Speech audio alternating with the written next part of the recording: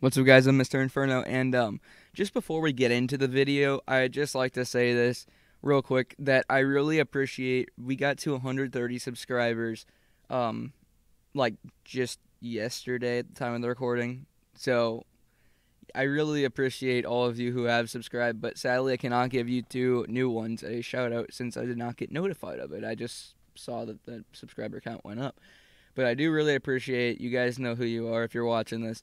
And also, just really quickly, we do have the 1 year anniversary of my channel coming up very soon at the end of July.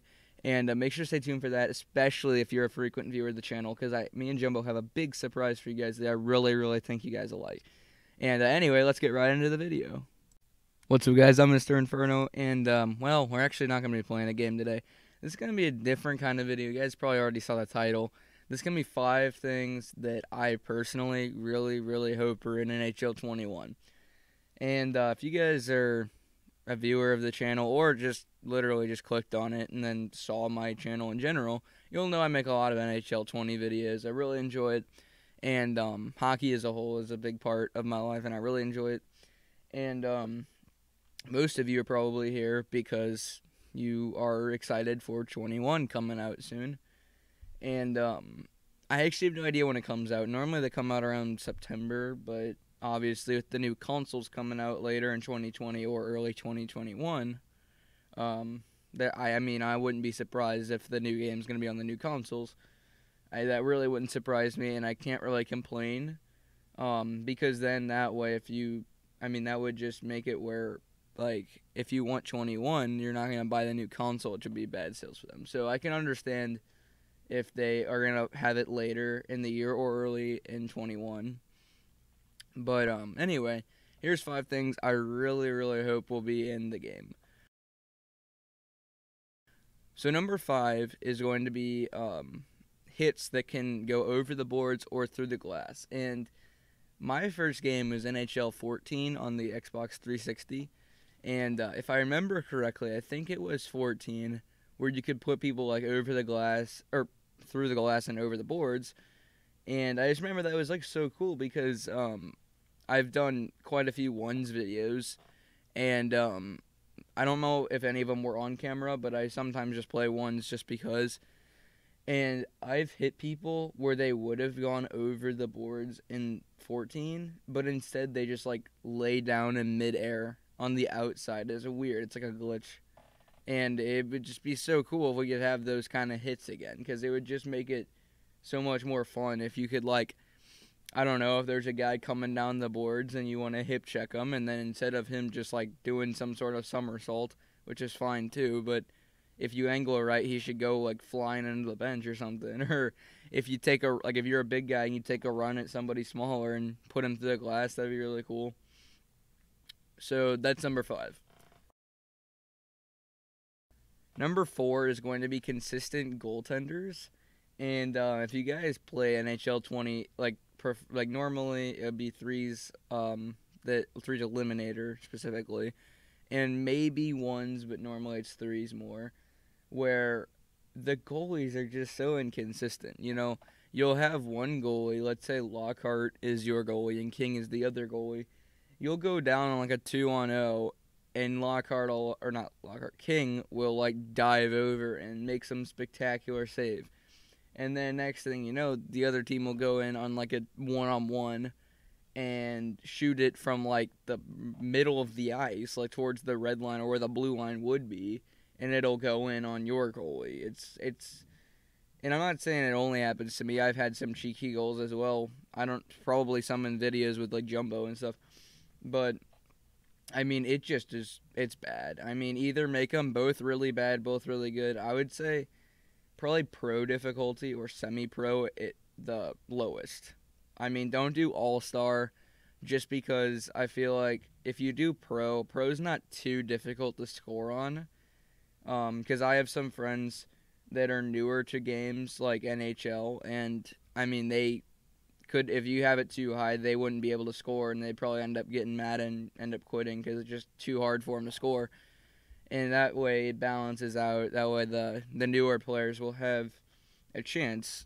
And yeah, even if you're a veteran player, I mean, you'll still know what moves to do. and what will go in most of the time. So I think Pro will probably balance it out pretty well if you can put them both. So number 3, and this is a big one. If I get Chell 21, this is definitely gonna be a series I'm gonna do, just because I really love the game mode, and it's so annoying how repetitive it is every year. So Be a Pro needs to be redone, and I mean I'm gonna sound like a lot of you when I say this, but I really agree with these people when they don't want to. I mean, how do I explain this? Be a Pro now is basically locking a position and then randomizing rosters. That's basically all it is. You know, I mean, you're playing. I mean, if you guys ever lock positions, you know what I'm talking about. It's practically the same thing. It's just that when you lock positions, you are always on the ice. But even then, you can sim to your next shift. So I don't know. It's just too basic, and like Jumbo, he's a big fan of basketball and he likes to play 2K a lot. And whenever I'm in a party with him, he'll be playing it a lot. And he says that in his Be a Pro, or just online in general, and this will take us into number 2, which is open world, kind of thing. And I've played games like this, but I mean, I know he always talks about going around to different shops and like getting new clothes and building his brand, I guess, with interviews or something. I think that's a thing in the game. I feel like I've heard him say that before. And like you can like 1v1 people and 2v2 people, I think, if I'm not mistaken. So that would be really cool though if you could like have an open world. Maybe you're just in a small town in Canada or something. I mean, that's still something you can run around and maybe, and this is gonna sound weird to people who haven't played the game, but to people that play Call of Duty World War II, this is a game that comes to mind when I hear open world with this, because how it worked was whenever you go online, you would go to this like base camp kind of thing where everybody could like run around and just kind of mess around. And there was not a lot to do, but definitely enough. I remember me and a couple of my friends would always try and like get on roofs and play hide and seek. And I remember there's like a pit where you could go and 1v1 somebody.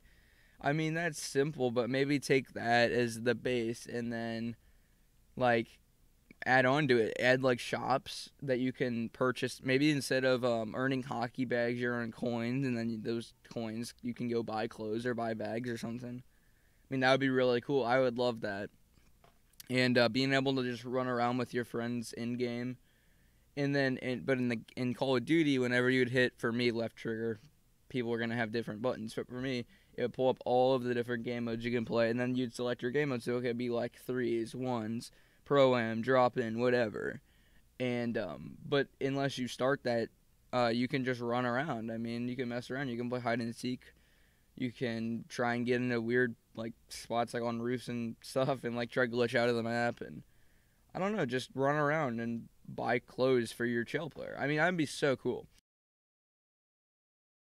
But number 1 is definitely for me number 1. As cool as open world would be, and as cool as Be a Pro would be, and as nice as 4 and 5 would have been to have, number 1, if I had to pick one, would definitely be this one, and that is crossplay. Oh man, you have no idea. Half my friends, actually probably more than half my friends that play Chell, all play on PlayStation, and I personally cannot afford with an Xbox and a PlayStation.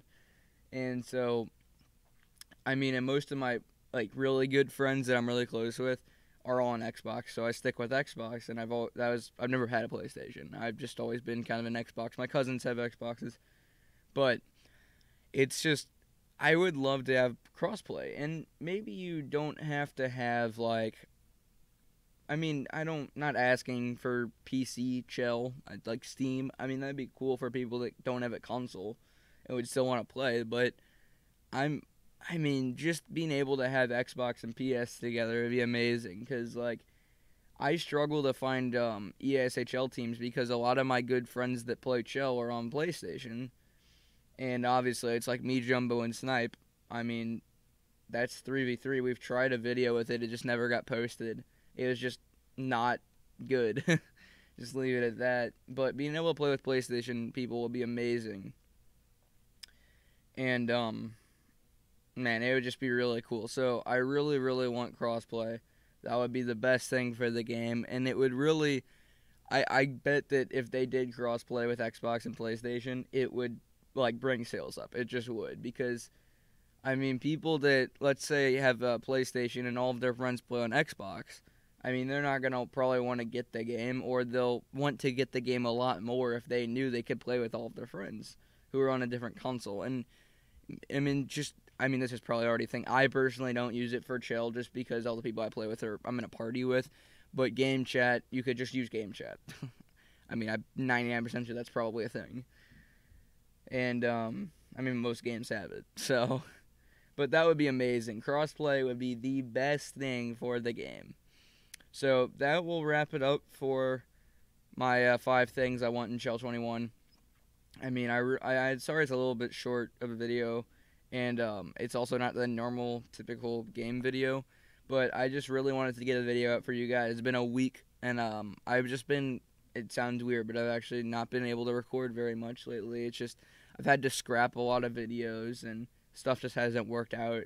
So whether it be like I can't get into a game, or I can't get Jumbo can't get on with me, or Snipe can't get on with me for a video, and like some videos are just too boring, so I don't post them. So you guys hopefully will understand, and I do apologize for not having videos out lately, but that'll wrap it up. Thank you guys so much for watching. I'm Mr. Inferno. Make sure to like, subscribe, share with your friends, and put in the comments what you guys want for Chill 21. I mean, it can be one thing. It can be 15 things. I don't really care. I read the comments. I really enjoy being able to connect with you guys like that.